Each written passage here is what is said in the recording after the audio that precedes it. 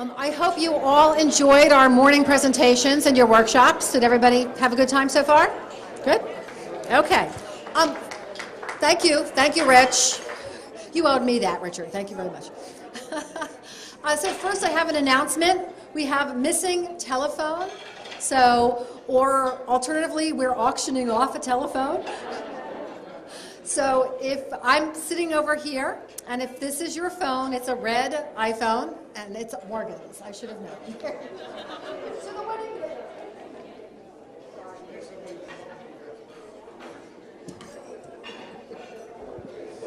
I can't repeat what she said.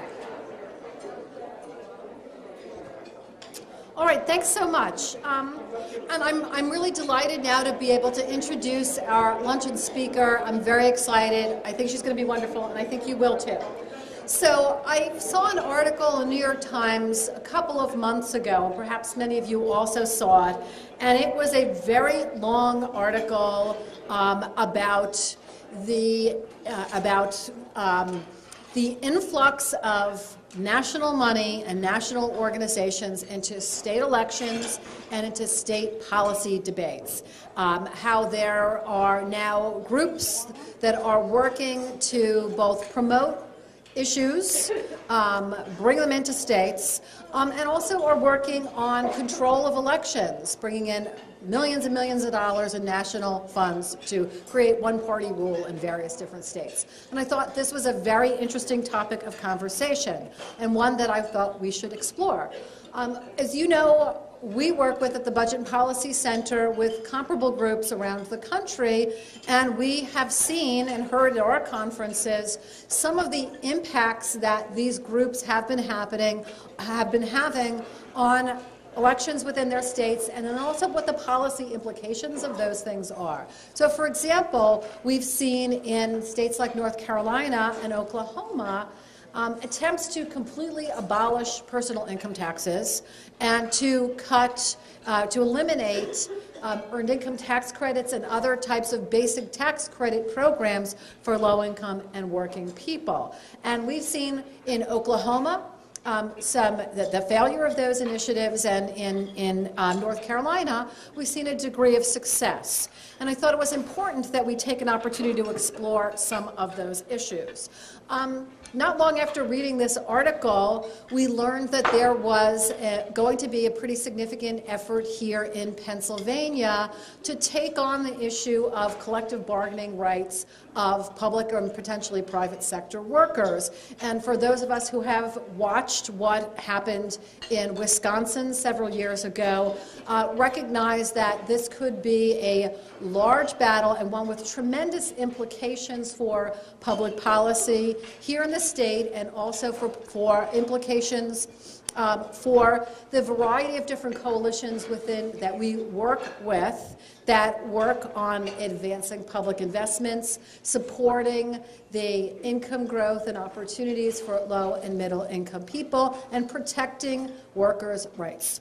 And so, again, I thought that this would be a very important issue that we should look at, and one that we can help to understand what that might mean for them, for our friends and colleagues in the labor community, and also what changes in public policy in Pennsylvania might mean for the very concrete things that many of you work on here in Pennsylvania. So I asked around and said, who would be the best person to come and speak on this topic, and who would be willing to come to Harrisburg in the middle of our winter. And I heard from several people the same thing, invite Marge Baker. And so we did. Marge is the Program and Policy Director for People for the American Way. She's been there for, I guess now about maybe 11 years. I'm bad on my math today. People for the American Way was founded about 30 years ago by Norman Lear. Many of you may remember that. And the organization was founded to protect Americans' fundamental constitutional rights, rights to speech, rights to assembly, and freedom of religion. and has been very active in public policy debates since then, and most recently has been very active around issues related to money in politics. They work on a variety of different issues, on judicial elections, on voting rights. They worked on public education. They work on LGBT equality, and they work on something else that I can't read, but very important. I know that.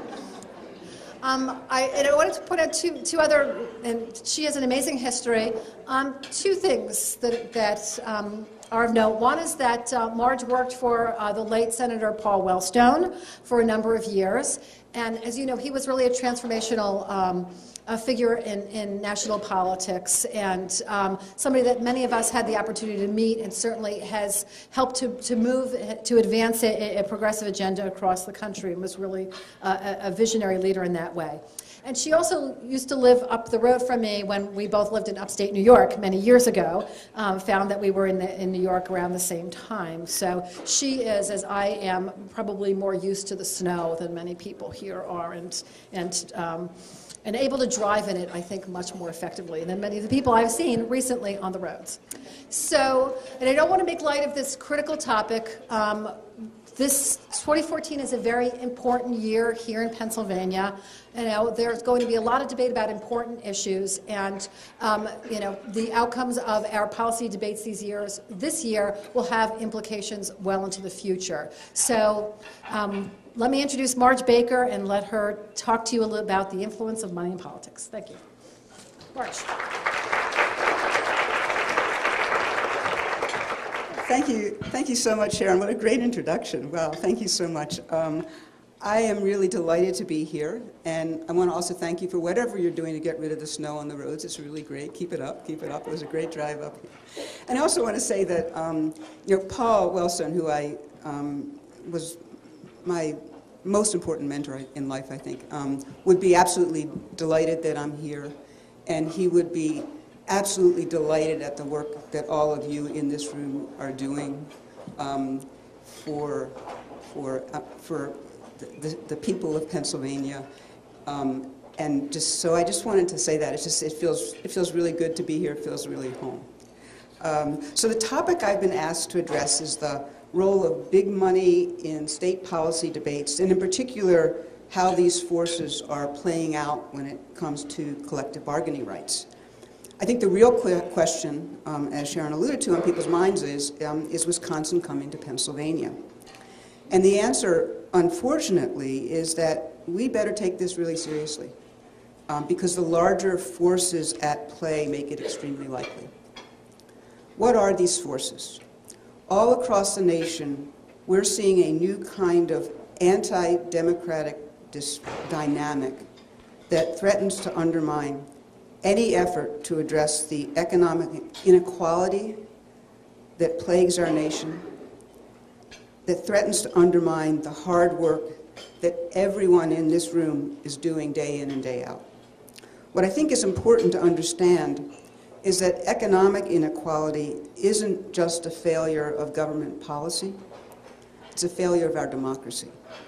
And unless we can find an answer to the fundamental political inequality that plagues our democracy, we won't make headway in dealing with the economic challenges that face us. So let's start with the facts. Over the last 40 years, as the productivity of American workers has soared, wages for those workers has stagnated. The spoils of the booming economy driven by the hard work of Americans have largely gone into the bank accounts of a very few. Today, half of our country's wealth is held by just a few hundred people. Pennsylvania is unfortunately exemplary of these trends. In fact, Pennsylvania, according to a recent report, is among 17 states where, as the slow recovery from the Great Depression has played out, the top 1% has captured more than 100% of the overall increase in income. Think about that. The top 1% of Pennsylvanians have gotten more than 100% of the overall increase in income in the last couple of years. It's staggering. And it's not just about the growing income gap between rich and poor. It's about whether all Americans have a fair opportunity to succeed, to get ahead, to provide for their families. the issues that all of you in this room are wrestling with, whether it's workers' pensions, public education, fair taxes, health care, sustainable energy policies, are all about creating opportunities to address economic inequality. Now, some tell us that it is somehow unconstitutional or un-American for the government to be involved in education, in health care, in ensuring clean air and water. But I don't know what constitution they're reading. Promoting the common good is not just a value shared by people from all faiths and walks of life. It's an explicit goal of our Constitution. Promoting the general welfare, the common good, is right here in what we, the people, committed to doing together. This is my pocket constitution. I take it everywhere, like Bobby Bird. Okay. So the effort to create equal opportunity for all, to promote the common good, is absolutely among the richest part of our constitutional tradition. Yet today, the principle is under attack.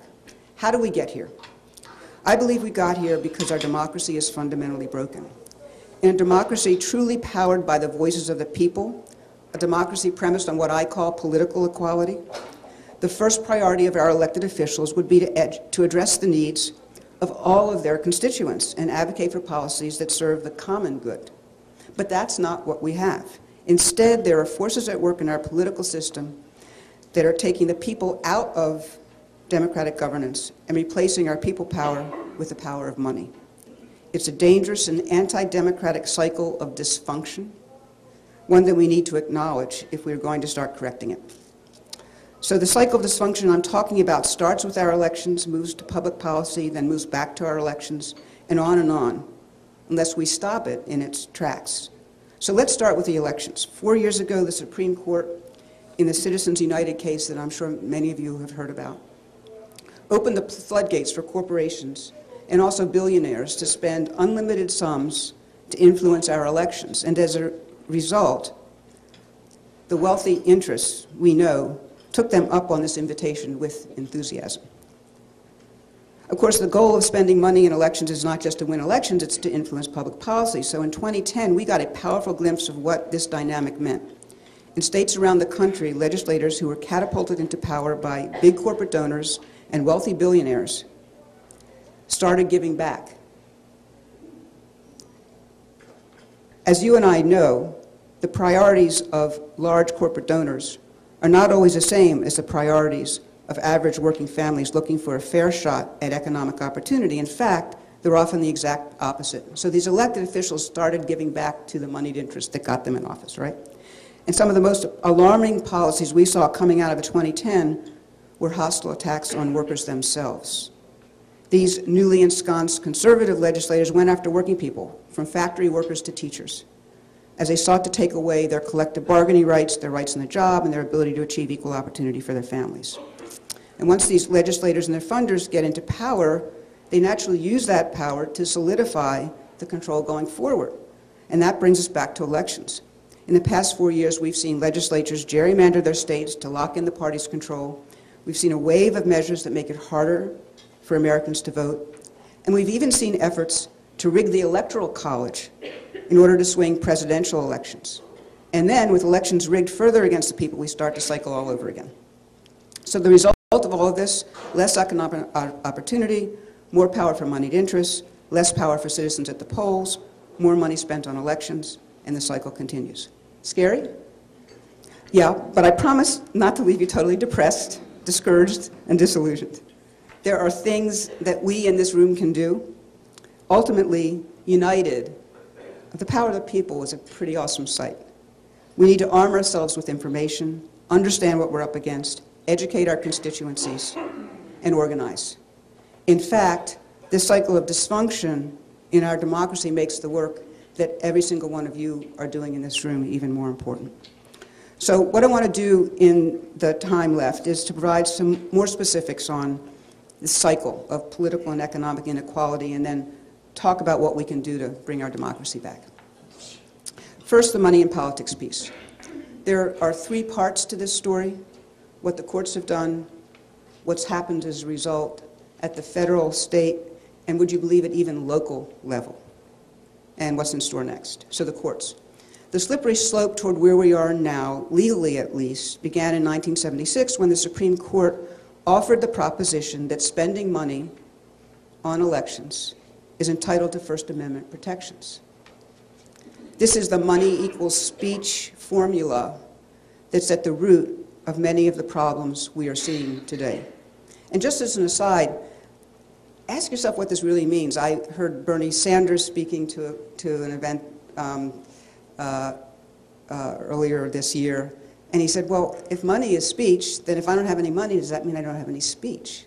And unfortunately, that's in fact how it is playing out, is that gradually, Americans, individual Americans' ability to influence elections, ability to have their voices heard, is being totally minimized. So the 1976 decision, Buckley versus Vallejo, addressed individual so-called independent spending on elections, what you and I could do or the average billionaire. But 34 years later, the Supreme Court latched onto the money equals speech logic in a way that radically transformed our elections. In that case, the court said that the First Amendment allows corporations to spend unlimited amounts from their very deep treasuries to influence elections. And then, subsequently, a D.C. Circuit Court of Appeals case called Speech Now versus FEC, relying on the logic in Citizens United, gave the green light to individuals to give unlimited sums to political organizations that influence elections. And this gave birth to the era of super PACs that I think folks in this room have heard about and seen before their eyes. And the result, so the result has been an absolute explosion of outside spending on elections. At the federal level, for example, the Koch brothers, the billionaire Koch brothers, who I think many in this room know of, organized a consortium of 17 organizations and dropped more than $400 million of this outside money into the 2012 elections. It was an unprecedented operation in terms of its scope, its organization, coordination of its efforts. Different groups in this consortium were assigned different tasks. Some were assigned to deal with target young voters, some were assigned to target Latinos, some were assigned to do the collecting and analyzing of data. And these connected organizations used the money they raised also to mount massive mobilization efforts and huge amount of buying of TV ads. And the money, just not to go into too much, but the intricacy of this is incredible. The money was channeled through two groups, one called Freedom Partners Chamber of Commerce and the other called TC4 Trust. And they basically served as the banker for the operation. And the money was then routed through a third group called, it was based in Phoenix, called the Center to Protect Patient Rights, which also had a brigade of affiliates. So they kept passing this money around through these groups. It was, in fact, an effort to make sure that the money, much of it out of state, could end up going to the elections where it most mattered. And we did a study, People for the American Way did a study of what happened in Pennsylvania in 2012 in the House and Senate federal elections. And we found that of the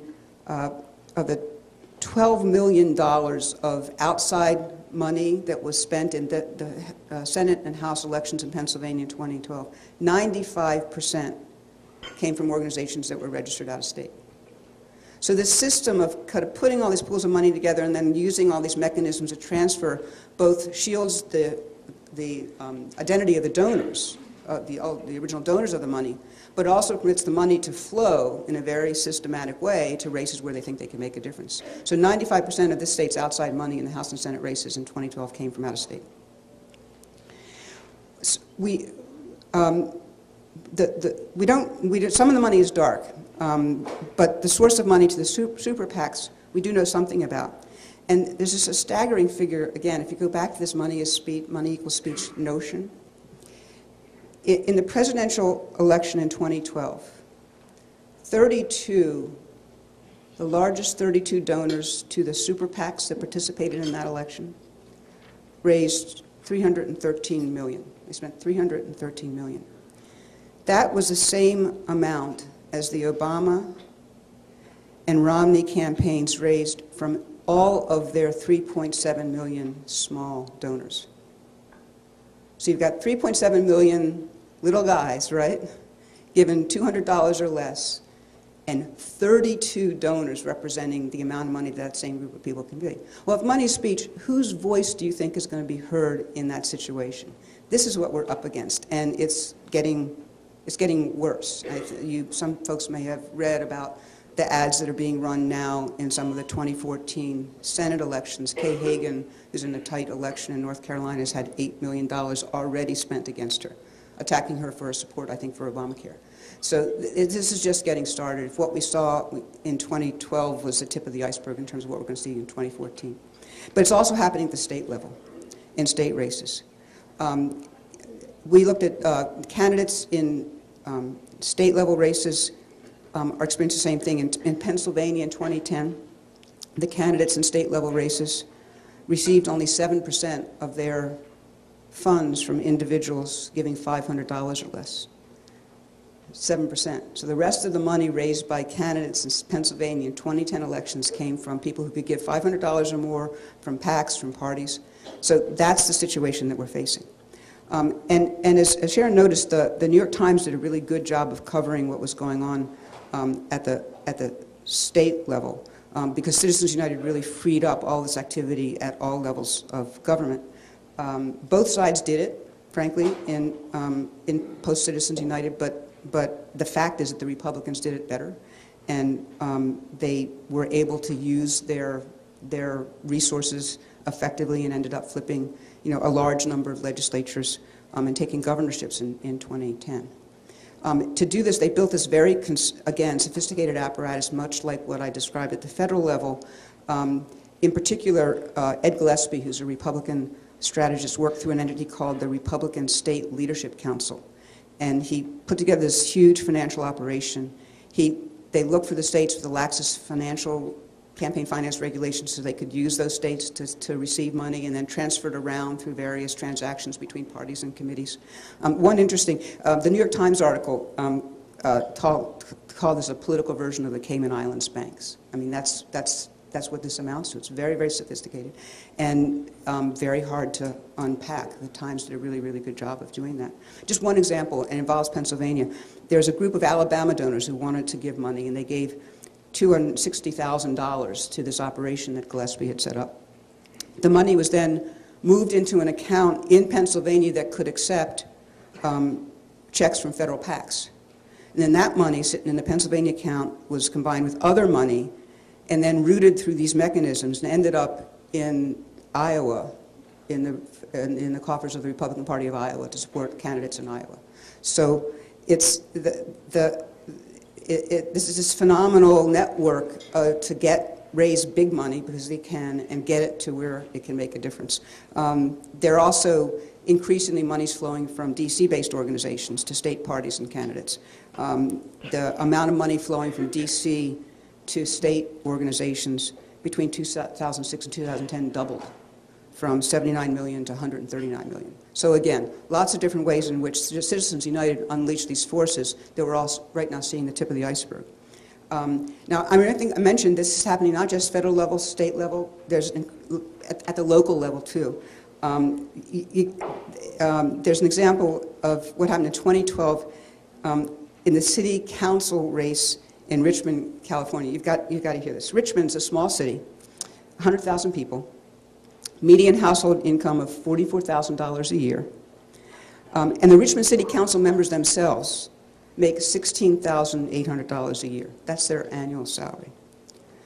Chevron decided, because it was having some disputes with the city because it had an explosion and there was some toxic fumes and the city council had been a little bit hard on Chevron, Chevron decided to get into the race and spent $1.2 million on 3 city council races, okay?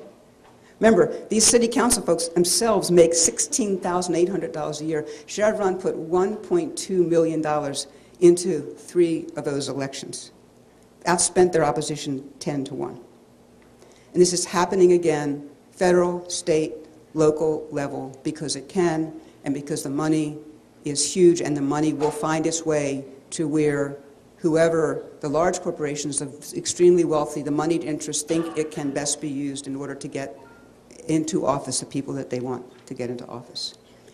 And this story, unfortunately, doesn't end with just what's happening now. Unfortunately, back to the courts, the Supreme Court is about to decide yet another campaign finance case. Some people are calling it Citizens United 2. Its name is McCutcheon versus FEC. And McCutcheon is a rich, wealthy billionaire who wants to be able to give more than $125,000 a year in contributions to candidates. Right now, there are federal caps on how much an individual can give to contribute directly to campaigns. And there's an aggregate cap, and that cap is $125,000, which is, by the way, twice what the median family's income is. But Mr. McCutcheon wants to be able to spend much more than that. He doesn't want any limits on what he can spend. And if the court ends up agreeing with McCutcheon, we will then be unraveling kind of the last vestige of regulation that currently exists of the money that's flowing into our elections.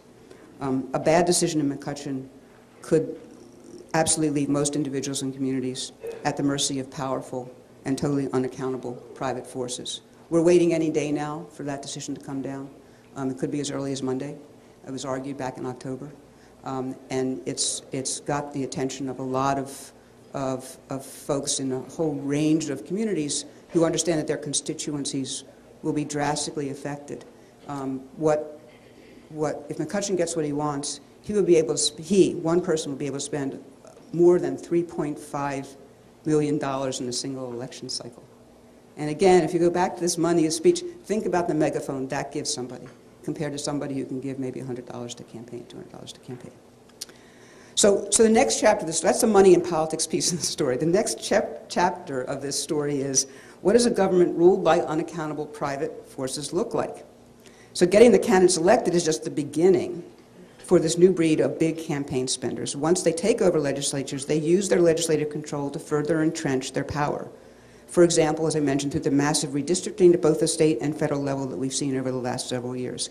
They've even entertained legislation to rig the next presidential election by changing how states award their electoral college votes. And Pennsylvania has kind of been ground zero of that. There's a serious effort to allocate electoral college votes in the state by congressional district, not a winner-take-all system. And what that means is it totally disenfranchises populations in urban areas, more populated urban areas, and it's basically an effort to just kind of rig the elections. It also, by the way, makes Pennsylvania less of a battleground state because you end up fighting over only a few congressional districts where there might be some issue. There's a number of folks organized to try to put this down last year. We were very involved in that effort as well. People for the American Way were successful, but there's some fear that it may come back during the lame duck session as other things might. So it's something to be on the radar screen. But it's a threat, essentially. It's even a threat here because moneyed interests succeeded in getting folks elected to office here who don't necessarily have the interest of average Pennsylvanians at heart. They have other interests that they're indebted to because those are the interests that help them get elected. So the other thing to know about is that once elected, a lot of these public officials are supported by a very powerful infrastructure. It's funded by corporations and, again, the super wealthy, that helps them write and pass measures that serve the interests, again, of those who got them into office. Hopefully a number of you have heard of the American Legislative Exchange Council, ALEC. Meeting behind closed doors, representatives from a whole range of business interests draft and vote on model bills that the legislators then take back to their states to get enacted with the help of the corporate lobbyists who helped them write the bills and voted on them. So nationwide, these measures cover, I would say, probably every issue that folks in this room work on: opposition to minimum wage, elimination of occupational licensing for any profession, diversion of taxpayer funds to support private schools, lowering corporate taxes, a tax on environmental regulation, narrowing access to the courts, making it difficult to hold corporations accountable. Even there's a set of ALEC bills preventing printing local paid sick leave ordinances. And the same is true right here in Pennsylvania. 2013 Keystone Progress Report found that 41 Pennsylvania legislators are members of ALEC. including much of the Republican leadership in both chambers. And they are promoting a similar ALEC agenda, including, again, opposition to increase the minimum wage, scaling back child labor laws, opposition to prevailing wage laws, moratoria or rollbacks of environmental regulation, use of taxpayer funds to support private schools, more and more and more. So ALEC is very present here in Pennsylvania. Keystone Progress has done a whole lot of work kind of covering them and what they're doing. The other part of ALEC, though, is the think tanks. There's a network of think tanks that work in close collaboration with ALEC as part of something called the State Policy Network. Here in Pennsylvania, it's the Commonwealth Foundation and the Allegheny Institute. They're both part of this web of these conservative state-based think tanks called the State Policy Network. And they rely heavily, again, on funding from conservative billionaires. Both of them are funded, I think, by the Scaife Foundation. They're also funded by there's something called the Donors Trust and Donors Capital Fund, which are Koch-backed funds, Koch brothers-backed funds. Mother Jones is called the Donors Trust and Donors Capital Funds, the sort of dark money ATM of the conservative movement. So that's these conservative think tanks, Commonwealth and Allegheny, get their money from that group of interests, and their agenda is all about, it's all about school vouchers, cutting pensions, privatization. Both Commonwealth and Allegheny's agenda is heavily anti-worker, anti-union, going after the organized labor is kind of the target list for these think tanks. And that's basically because they want to eliminate unions as a force for addressing the economic inequality that we were talking about at the beginning of this discussion. A Commonwealth Foundation fundraising letter came to light last year. It has a project, something called a Project Goliath, which makes it clear that they intend to destroy the public sector unions in Pennsylvania, much like Scott Walker tried to do in Wisconsin. And such attacks go to the absolute core of our notions of fairness in the workplace. They represent a deliberate attempt to undermine the voices of workers, and they're really fundamentally anti-democratic. I have a few excerpts from that letter that talks about, in quotes, how to deal with, quote, our enemies, particularly the government union bosses, by replicating what Scott Walker did in Wisconsin and what was done in Michigan. And here's a quote from that letter. "Now is the time to fight back like David of the Bible. Now is the time to come forward and slay Pennsylvania's big labor Goliath. The overriding key to our whole plan will be our ability to starve the giant." So, starve the giant. That's what's behind the attacks we're seeing, for example, in the state payroll deduction fight, which is brewing. The Commonwealth, by the way, calls that in its fundraising letter the most important tactic that Scott Walker used in Wisconsin to go after the unions, and that it, quote, succeeded beyond his wildest imagination in Wisconsin. So that's what this state is looking at, serious effort to try to undermine public sector unions. And keep in mind what we're talking about here is the continuing ability of public union members to voluntarily have their union dues deducted from their paychecks. And who are these members who we have to be so scared of? I mean, they're our neighbors, they're all of us, right? They're firefighters and policemen and teachers and social workers and healthcare workers. And that's whose essentially choice, voluntary decision in the workplace is being undermined. And again, it's because the unions that represent these workers are fighting for that share of a fair share of the wealth, a fair share of the opportunity to succeed, to really try to make a dent in this income inequality that is really plaguing our nation. So, and the notion that this is happening, it's a race to the bottom. It's eroding America's middle class, and it won't only harm American families and communities. It'll change the very nature of society and not for the better. So So we've got money getting people elected, driving a set of policy agendas that serve the moneyed interests that got them elected, happening at the state, local, and federal level. And it is this toxic kind of anti-democratic cycle that I believe disregards our core democratic values and erodes American public's ability to hold those in power accountable for working for the common good. And if that means if we don't act, if we don't pay attention to this, that Wisconsin could be coming to Pennsylvania. So that's my story, but I didn't really come here to depress you. So I want to end on an optimistic note, because I actually really am optimistic. I believe the American public understands what's going on, and people are getting angry. I mean, the polls show that Americans across ideology, across party identification, believe that corporations and the wealthy have too much power in this country. They get it. They get it in their gut. And I think they're ready to fight back. I think they love our democracy, and they're ready to fight for it. I think there's three basic things that we need to do.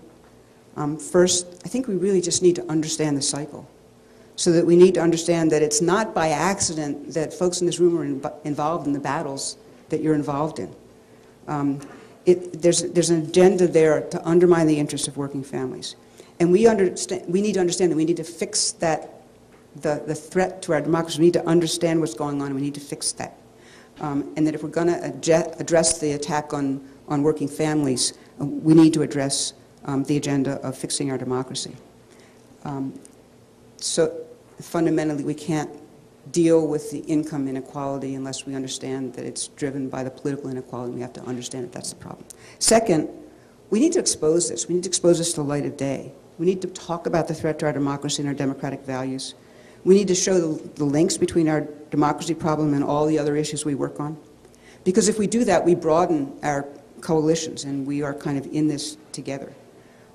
So we need to understand, for example, what's driving this attack on working families in Pennsylvania, on public employees in Pennsylvania. And what is it that the other folks who are driving this agenda hope to achieve? We need to look in the faces of our neighbors who are under attack, the teachers and law enforcement officials and firefighters and social workers, and understand that we have to make that our own fight too, that we really are in this together.